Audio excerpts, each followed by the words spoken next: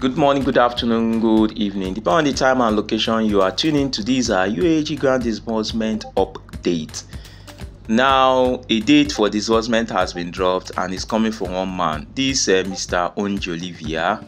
I like the man because sometimes he gives a very good analysis, but sometimes I don't know. Sometimes he just sits up and cooks up stories, and time passes and we don't even get to see what he said. So he has dropped another update that the date of disbursement. Anyway, I just want you to listen to his analysis and take home what you want to take home. Drop your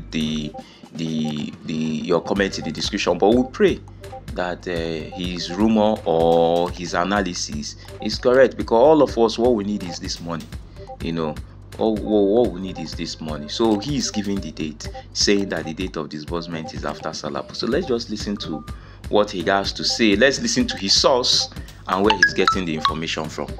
Please remember to subscribe to our channel. Push the subscription button and the notification button. See you at the other end. This week is going to be the final next week in the ecosystem. Before we delve deep into the subject of critical concern in this session, we wish to apologize for the distorted audio quality of our last video. The distortedness was as a result of natural forces, the wind. We are dealing in a quite noisy world where natural sounds like wind distorts video recordings, even as noise causes the suspension of disbursement of the UAAG grant. Yeah, that's true. You might have heard when there was a news circulating that disbursement was suspended because the alert will create noise in the country, distracting the Muslim from their fasting. We will look into this in the later chapters of this video. But for this session, in the first part, I wish to review some comments in this channel, Olivia TV channel. Comments by our subscribers and non-subscribers who happen to cross paths with our video in one of the social media platforms. Some of these comments are constructive in nature, while some of them are unconstructive or destructive in entirety. It's undisputed that everyone is entitled to their own individual opinion, but sometimes when you look at the content of this criticism, it's purely unimaginable. It's purely unconstructive and discouraging to people like us that take the pains of sourcing for this information and presenting it to the public domain, all to encourage grant subscribers and our esteemed members on this channel to keep them abreast of realities in the ecosystem. I wish to state that all these informations that we use to project on this channel is not fabricated by us. It's actually strong feedbacks from authorities in the ecosystem. By God's grace, our status has granted us access to authorities either in the grant ecosystem or the CBN and other institutions in Nigeria that gain us access to first-hand information. When we present this information just as we receive from these authorities, for some reasons that this information doesn't come to reality doesn't mean it was fabricated or ungenuine or unauthenticated. There are quite facts emanating from authoritarian sources.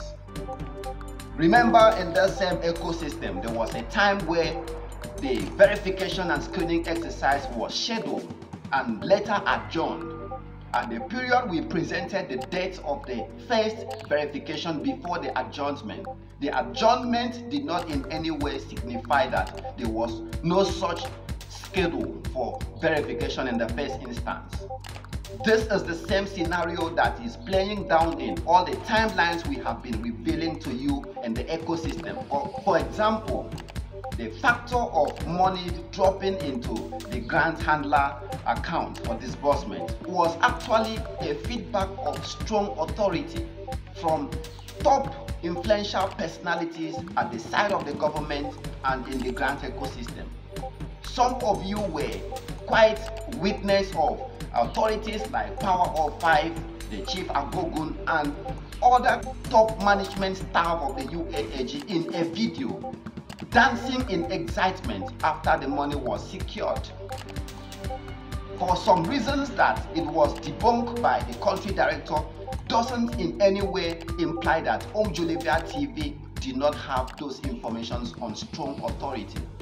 Then what is our offense when we pass information that are meant to be classified to you as an attempt to keep you encouraged in the whole grant activity, aware that one who is misinformed is deformed? Intimated you that the UAAG disbursement will take place on Thursday or Friday. It is the same day that the grant handler were invited to appear in the CBN and receive a check. That is the same day that the national broadcast was scheduled, and we were opportune to have access to this information. We presented it to our subscribers to arm them with current progresses that are established in the ecosystem. If for any reason such arrangement was cancelled, that doesn't in any way imply the news was fabricated by Omjolivia. Some of you who are close to authority are aware of this fact I'm saying. We are aware of so many stakeholders who have already traveled from their respective states to Abuja on Thursday and Friday, all an attempt to give the necessary support to the UAAG and the AGPGN to usher in disbursement to everyone. But as we all know, we are living in a world where the expectation of today can be intercepted by other realities tomorrow. What is a reality today becomes unrealities in hours away. Those arrangements were adjourned to the new week. As forward-thinking people we all are, when there is adjournment of dates of activities, doesn't imply the people are not serious or not taking the plight of the masses into consideration. If the grant handler scheduled disbursement for Thursday, the same external bodies who scheduled this disbursement activity call them and cancel it, then the grant handlers or promoters aren't the reason for such cancellation or failure. It is incumbent on us to show understanding and adjourn our thinking to the new developments too, instead of criticizing, smearing the character and blackmailing this grant handler. These are the same people we are expecting grants from to help us access the resources to build exciting lives for ourselves and our family. It's an undisputed fact that grants is going to be disbursed by the grant handler, but we have to show understanding. We have to behave like leaders too. We have to be faithful followers, not to blaspheme the same leaders that we expect much more from. The grant handler are simply projecting a non-governmental body. They are not the federal government of Nigeria. We understand that the times are quite hard. People barely consume 3 squares in a day. The federal government of Nigeria is still out there, and this is the non-governmental body seeking for ways to intervene in the hard realities confronting Nigerians.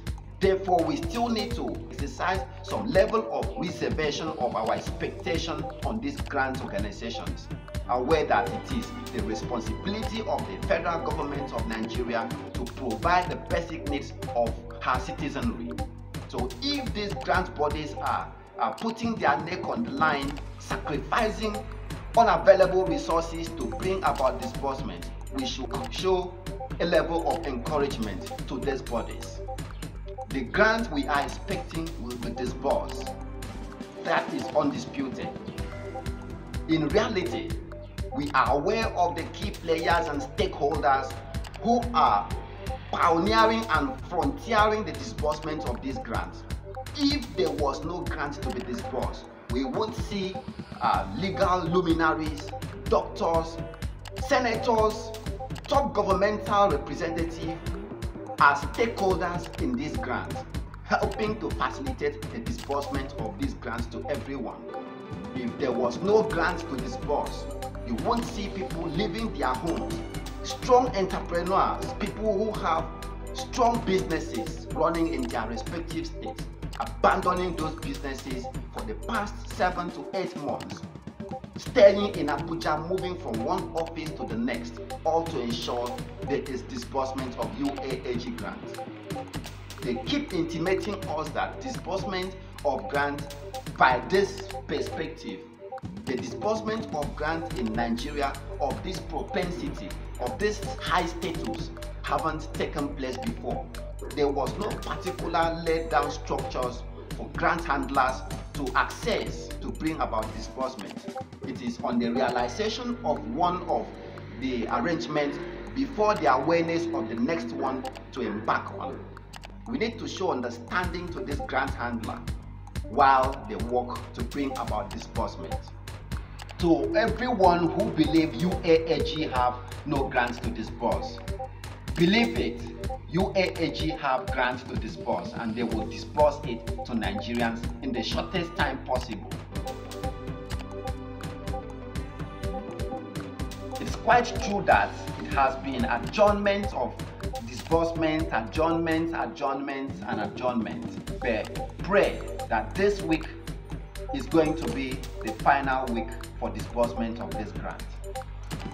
Let's look at indices, realistical indices for disbursement of this grant this week. Meanwhile, we were intimated that disbursement was adjourned last week because of the fasting Muslim brothers.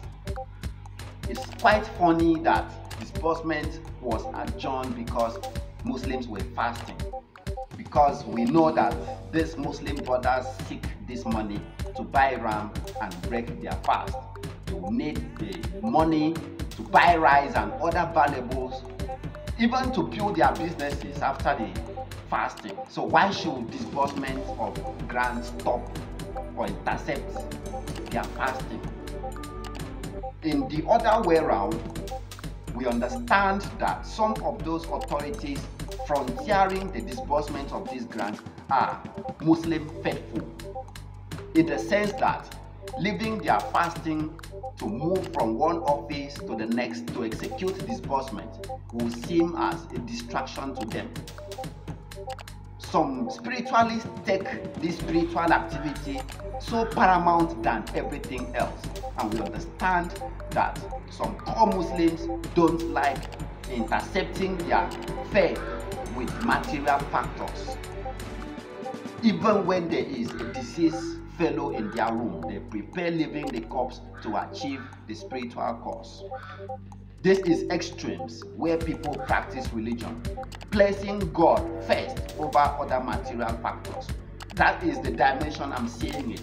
So if the grant handler were saying that the disbursements were adjourned because those that are supposed to execute it are fasting, and they don't want their concentration to be distracted from the spiritual activity they are engaging, then there is nothing wrong with us accepting that information and adjourning our thinking to the new date that is kept for everyone. This is leadership. This is faithful followership, not criticism. I've seen jestful comments across the WhatsApps and Telegram groups, people criticizing the decisions or the concept of adjournment of disbursement due to fasting of Muslim brothers. The reality is we should always be future going, forward thinking. If it is next week they are scheduling, which is this new week we are standing, then all our thinking and concentration should be looking up to the development that is going to unfold in the new week. We were told that the Muslims are breaking their fast on Tuesday. Disbursement may start on that same Tuesday. But looking again at the calendar of April, when Muslims break their fast on Monday or Tuesday, Wednesday and Thursday is a public holiday. Then what is the possibility of disbursement taking place on a holiday Wednesday and Thursday? To me, technically, next week is out of disbursement, except the grant handler have other arrangements to engage the banks on holiday. Yes, there are occasions where if you have adequate financial resources, you can engage the banking staff and pay them heavily to engage in off-hours assignments. So if there is an arrangement, I'm not saying that the new week, which was scheduled for disbursement on Tuesday or Wednesday, is not going to be realistic. I'm trying to be practical, going by past antecedents where holidays are used as reasons to adjourn disbursement. If there is holiday in Tuesday and Wednesday, and the grant handler have a special arrangement with the banking representatives, then disbursement can still take place even in the holiday.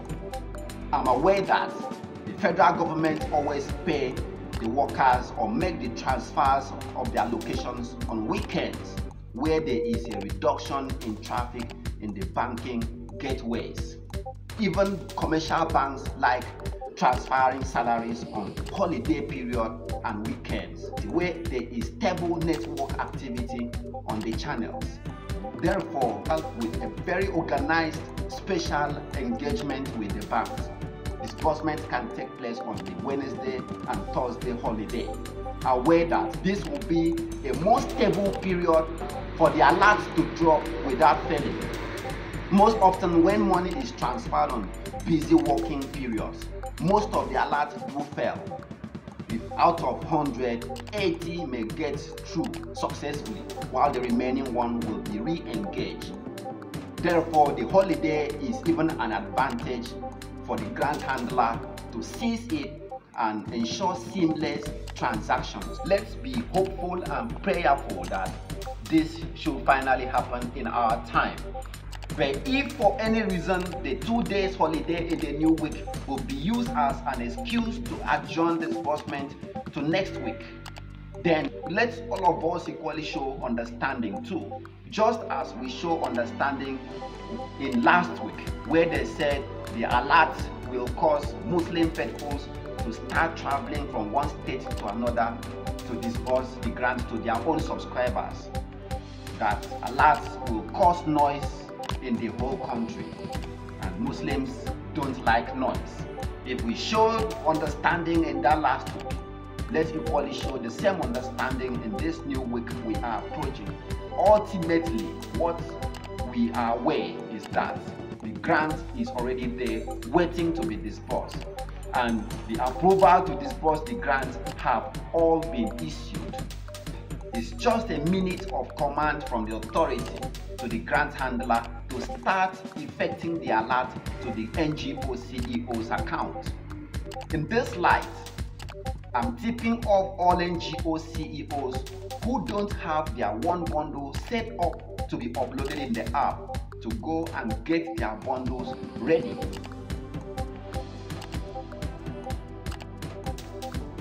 Some NGO accounts are still invalid right now. Make sure you transfer money into that account and withdraw, including the beneficiaries. I've seen in our organization where bundle heads, now recipients, are providing account details that are invalid. Please, before you provide an account number to your CEO for disbursement, first test run attempts to transfer money to that account to ensure it is still valid. Sometimes when you insert the account name, it pops up the bank. Then confirm if the beneficiary name attached to your account number is correct. I've seen scenarios where they provide FCMB Bank to a Zenith Bank account, and when you match FCMB, it shows invalid bank. In such a case, if it is in the bank where disbursement is taking place, such account number will be removed and another beneficiary name inserted instantly. Then such a beneficiary will lose out of this disbursement. Test run your account and ensure the correctness and validity before presenting it to your NGOs. Then the NGOs test run the validity and activeness of your bank account number. Some bank rush to open accounts for this NGO, and did not collect adequate documents to activate such accounts, and the headquarters of the banks are closing down or deactivating these accounts or invalidating them from receiving alert. Monday, as it's breaking, is another opportunity to ensure you provide those documents to keep your accounts in an active state to receive alerts. All what we are at the moment is alert dropping in the ecosystem, and it is happening in the shortest time possible. We are aware of all the progresses and the authorities that are standing with the grant handler to ensure this disbursement takes place. And after this disbursement, there are myriads of disbursements that is going to take place. Therefore, it is not just the UAAG grant being disbursed to Nigerians. It is about the UAAG grant disbursement, paving way for the disbursement of accumulating grants in Nigeria. It is a new beginning for everyone in the ecosystem in this country. We trust that God is going to use the AGPGN and UAAG Apostle Ambassador Dr. Nwakama to alter the narratives of disbursement of grants in this country. Let's continue to hold them in our prayers in the morning and night to be more spiritual in this time. This is the time that temptation do set in more than any time else. At the hour where you are about gaining breakthrough, it is the time that the people from the elemental kingdom always fight to intercept such strong breakthroughs. We have to be more sensitive at this moment. Those that are expecting this grant as CEO, you have to be more security conscious at this moment. The beneficiaries have to be more security sensitive, more security instinctive. Is what they call security instinct. This is the time the hackers hacks account and exhaust everyone's account.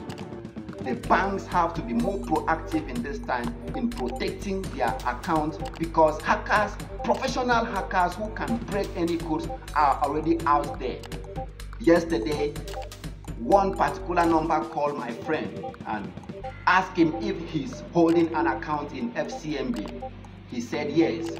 He asked him if there's another account he's maintaining with other banks too, that they have seen his BVN. They call his name, the three names, that they first wish him congratulations for going to receive the sum of 400,000 naira, and ask him if he holds accounts with other banks, which he obliged, and they asked him to provide the name of the bank. He did. The caller insisted that they are not going to use FCMB to effect the transfer, but they can use Diamond, Access, and other banks. Immediately he provided this other bank, apart from the FCMB the hackers hold. They forwarded a code to him and asked him to forward the code back to them, hence they can effect the transfer to his account. In the excitement of going to receive 400,000, if he did not call me, he almost forwarded that code. He actually called to confirm if the disbursement is taking place, if it is my bank that are calling him to send the code to receive the alert, which I quickly told him that it is not from us. Imagine if he did not call me to confirm if the code is from us and forwarded the code back to them. His banking account should have been taken over. Perhaps they will not flush the money in his account instantly, but they will keep that account in incubation, waiting for when reasonable assets will enter. Then they will evacuate or flush everything in it. Security instinct is what we need to survive the hackers' plan for all of us. So my people, you have listened to Mr. Onjolivia. People are really at his neck. People are really attacking him for the news he's passing, and he has already committed himself again.